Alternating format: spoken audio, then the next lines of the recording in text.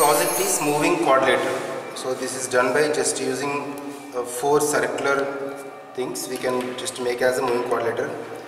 By using this project we can show the properties of quadrilateral and various different angles also. For example, one quadrilateral, if we draw on the board, we stick to only one particular angle. But using this project we can try to change this. Now if you make this, it becomes a rhombus and all sides are equal, then it's a square. So each and every angle also we can find out, and some of the angles in a quadrilateral also we can find out using this project. So if you can measure 4 circular protractors you can take in here, just you can make it to 0. One point if it is 0, then angle, this is 90 degrees. And point to this, if you take exactly to 0 and the center is 90.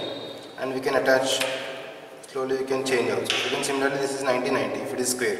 And slightly angle if it change, then if it is 60 degrees in opposite angle also become as it is again 60. Because in rhombus some of the opposite angles are equal, we can show.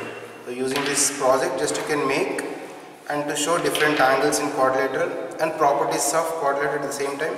Types of quadrilaterals also we can explain using this project. Thank you for watching this video. I hope you understood well. This channel is specially for students, those who want to improve their logical and reasoning skills. So share with your friends and subscribe the channel. And also I am providing the link in description below about the website. You can see the name on top. From class 6th and above, class 6 to 12th class, all the information is available for all the boards, for all the subjects, including each and every topic wise also. So you can go through the website and you can download all the information whatever you require.